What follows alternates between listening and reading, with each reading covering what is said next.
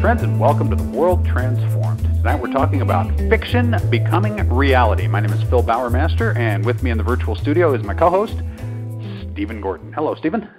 Hey, Phil. How are you? Well, I am super fantastic. Happy Friday. How are you, my friend? Man, glad to be here at the end of the week. We got 4th of July approaching next week, and that's awesome too. But yeah, sort of a semi-Geekout show tonight, right? Yeah, I was going to call this a Geekout, but it's got a real news story kind of driving it, so I didn't know if we could call it a Geekout or not. It's kind of a semi-geek. If we have fun with it, it's a Geekout. Well, then every show we do is a Geekout, right? I mean, we change the name of the show to Geekout. But typically, we've been preserving the term geeking out for comics, movies, books, all the kind of entertainment side of it, and then the hard science and the technology and the blue sky speculation like we did on Wednesday, that's serious, right, as opposed to geeking out. But here we go. Here's the conjunction of the two, right? Here's this story. Nanobots kill off cancerous tumors as fiction becomes reality. And this is so awesome. I saw this, actually Thomas Fry had published something about this before I saw the story here.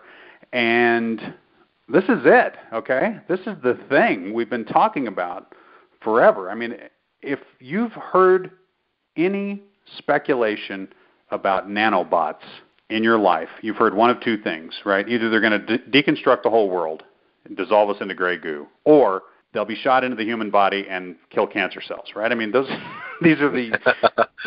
There's no middle ground. It's either going to be the greatest thing ever, or the worst thing ever, right? So. Right. I mean, those are the big applications. Either they're the little deconstructors that take the world apart, or they go into our bloodstream and they take the plaque out of our arteries so we don't have heart attacks, and they go single combat against cancer cells and take them out, right, and cure cancer. And while they're at it, they take care of bacterial infections just by splitting open the bacterial cell walls, right? Right. And so evolve the defense of that. Why don't you, bacteria? You can't. So it takes care of our antibiotic problem. You get all of that when you get full-blown medical nanobots, right? So, right. Yeah. Nanobots, by the way, nanorobots, nanoscale robots, tiny machines down at the molecular level. That's what we're talking about here. And right. Just to read a passage here from the story, the idea of armies of minuscule robots patrolling our bodies, cleaning and maintaining them has been a theme in science fiction for decades. The plot of a 1966 film, Fantastic Voyage, in which a submarine of scientists is shrunk to microscopic size and injected into the bloodstream of a colleague in order to help save his life, is now coming closer to reality. Well, here's what's interesting to me is it's true this is kind of like Fantastic Voyage, but I've been hearing about nanobots for years, and it's just been it's more like the Wednesday show, right? People talking about here's what nanotechnology is going to allow. Here's some really awesome coming technological capability. Not so much fiction as just kind of fun, non-fiction speculation about the future. And that's kind of what's coming true, too. Yeah, it's a little bit like Fantastic Voyage, but maybe it's more like just sort of thing we talk about. It's more like fast-forward radio coming true. Stuff we were talking about 15 years, or not 15 years ago, maybe on the Speculous 15 years ago, but 10 years ago on the podcast we were talking about this, and now it's happening. It's just another one of the many things that we said would happen that is happening. So let's take a moment and be very self-satisfied about that, I think. But we take our bows. After we enjoy the moment, we can say, that's awesome, but let's move on. What are the other fictional and speculative realities that we most want to see become actual headlines? Because I'm super excited about this one, and I don't think you can downplay the awesomeness of it. And everything you just said is absolutely correct. Basically, you're talking about the nanobot that eventually becomes the single combat warrior that takes on everything you don't want in your body at the cellular level, right? It takes on the cancer, takes on the plaque, takes on the cellular damage, right, and prevents aging from occurring, right? I mean, ultimately, they're going to do all that. Great. So what else?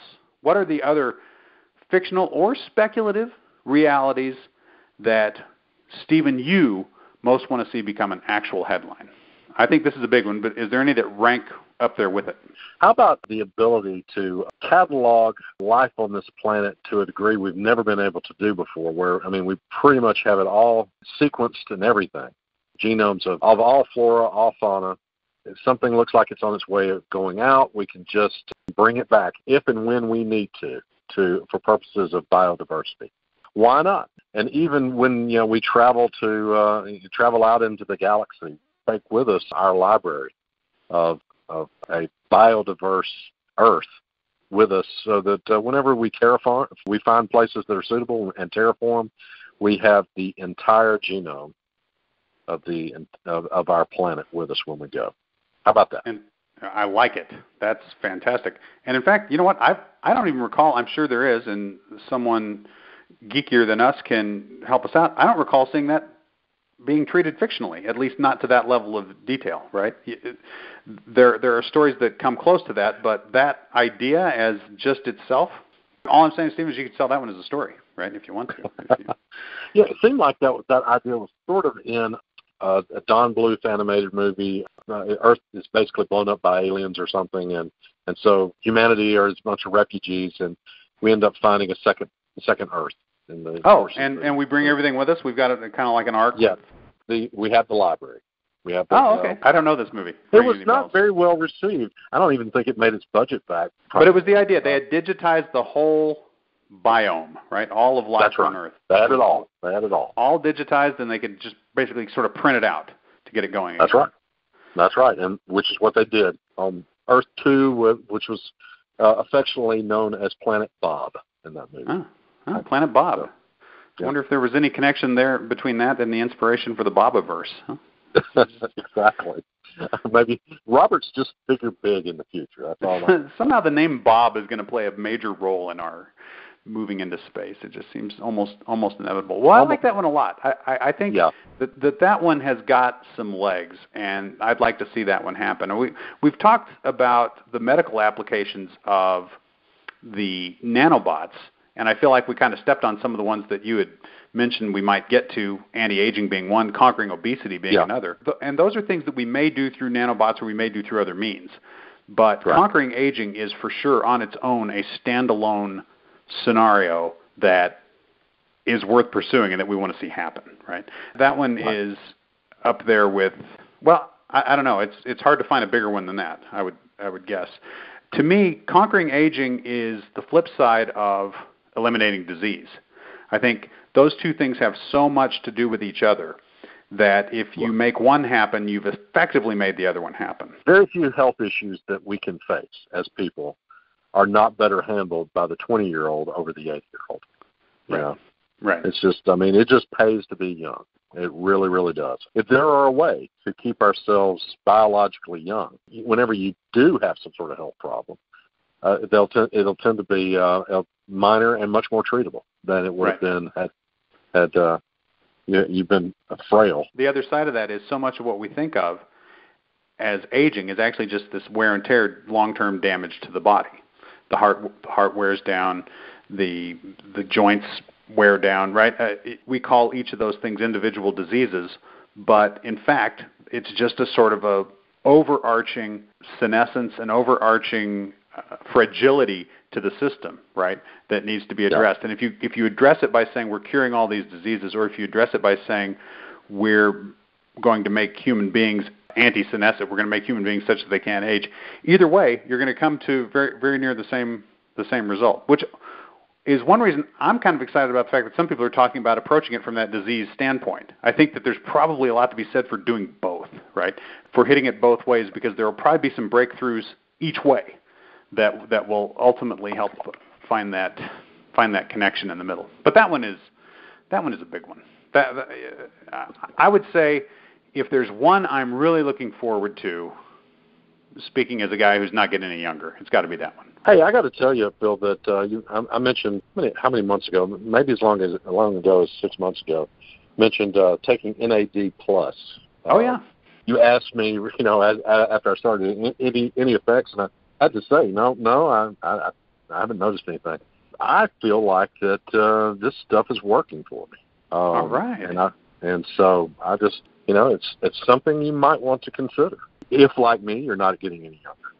So yeah. Well, I think we have that in common. Unlike many of our listeners, that's right. That are we seem to be aging a year every year. It's just exactly 1-to-1. So yeah, I'm sleeping better at night, and there, there's some markers that I'm kind of watching here that it seems to indicate it's doing me some good. So all right, I'm sold. I said I was going to, and now I'm definitely going to. I'll tell you what, after the show, send me the link, the kind you're using, and I'm going to order it tonight. Okay. So, okay. All right. I'm getting some NAD+. Because you know what? I need to live long enough to see anti-aging, right? If NAD gives you any marginal benefit, it to get you to the real thing, right? The real tech. Absolutely, that's what you want. So yeah. And the words of Ray Kurzweil, right? Live long enough to live forever. That's right. That's the key, or as we like to say, live to see it. Hey, but we're not done. We're still talking. I used that phrase premature. Hey, I can say it anytime I want to. Okay, that's right. That's our deal. We can say it whenever we want. The other one, probably that's right up there with those, is the move of humanity into space, which is closely connected to the library one you were talking about, right? And there's a real survival of us that aspect to doing that, right? That if we can branch out into space. Elon Musk talks about how important that is so that we don't have all our eggs in one basket and we don't get destroyed. That'll be great. If we have the technology that we can get to Mars, ultimately we can get out of the solar system and find these planets to terraform per your discussion, that's good, right? Because that's the resilience of not only humanity, but of all of the biosphere of this planet, right? That if we have the technology to get there and we have that library you were talking about, we're going to go on, right? It's not going to be the end of us if this planet or if the sun goes bye-bye, which aren't terribly likely things to have happen, but you know what? They can happen. It's not inconceivable that those would happen. And those are, going back to the Monday show, right? Talk about risks, right? That's kind of the biggest risk of all. What are the risks that humanity as a species faces, right? That Earth as a biosphere faces? Well, those are kind of our insurance policies against those. So it'll be really cool to see us achieve a permanent presence in space, because that'll be cool. Speaking, just in a total geek out kind of a fashion, that'll be awesome. But it'll also be really important from that perspective, because it's going to push us in that direction. Very cool. Very cool. All right. Any others? You got any others? Well, yeah, I was going to bring in general purpose robots. Now, we have robots that do very specific things right now. Industrial robots can build a car or make a hamburger even nowadays. That's something new. Saw that, the burger-making robot, yes. Yeah, that's right. But, I want the robot that's like a maid in Jetsons or whatever, right? You want that does anything I need it to do around the house, or, mow the lawn, or, wash the dishes or whatever. Cook a gourmet meal. I'm up to eating it. I'm just not up to fixing it, That's right. Take this call for me, right? Yeah, that would be good. Yeah. Exactly. A general-purpose robot. That is not with us yet, and it might be a little while. But do you have a timeline? When do you expect to see that? I wonder when we'll see a general-purpose robot. Is it 10 years out? Is it 20 years out? And there will be a period of time between the really early general-purpose robots and the full-blown, they can do anything you need. Yeah.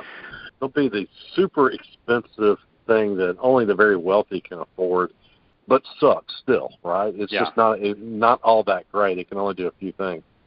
And then it'll be like 5 years later, everybody can afford one, and it's going to be 10 times better than that, right? That's the way these things work. I would say that this is going to be at least 10 years, probably more like 15, until we get the very expensive thing that the rich people put in their homes, and then followed probably within 4 or 5 short years after that with the one that's about 1/10 the price of the original and can do so many more things. So what's interesting is they will only exist as consumer products for a certain period of time, because when you have Rosie, it's already questionable as to whether that's something you should even own, right? By the time you get to Data, right? By the time you get to one of the robots from the Isaac Asimov robot novels, I don't think people will feel right about owning them, right? There's the whole progression in the movie Bicentennial Man of that character from basically a household appliance to a fully realized human being. Starts as a consumer product and ends up a member of the family, right? Literally a member of the family, right? Or figuratively anyway. Or I don't know. I haven't seen the movie actually, so I don't know that story. But you haven't seen it? Yeah, I've never seen it. I've actually never. Oh seen my the gosh, Bill! You got. And I've never read the book. I know, and I've read all the Isaac Asimov robot books except for that one. The movie sort of follows the novel, but kind of goes its own way. But it's still It's really, really good. I'm overdue. So after I order my NAD+, I'm going to order a copy of Bicentennial Exactly. Man. Go on Amazon, get them both. They're both there, I promise. But going back to the Monday show, that's the risk, right? I mean, because the wonderful thing is going to be the general purpose robot. The risk is... At some point, I suspect legislation will pass to say that it's permissible to own a robot at this level, but no further. Right. This is the most advanced robot you can own. If the robot is any more advanced than this, then it's considered an individual, and you can't own that. Lord knows how they'll ever get it right, but we're going to have to err on the side of giving robots too much credit. That's all there is to it. We'll have to be... Yeah, I think so. Have to be very careful about that. Well, there you go. Lots of great stuff to look forward to. I don't know that we matched anything quite as exciting as the nanobots curing cancer, but these other things, as they develop, are going to be fun to watch. And you know what? It's nice at the end of the week to say, hey, we got an awful lot to look forward to, don't we, Stephen? Absolutely, yes. And speaking of things to look forward to, we're going to be back next week with 3 brand new shows. It's been great having you all with us. Stephen, been great talking with you. And until next time, live to see it.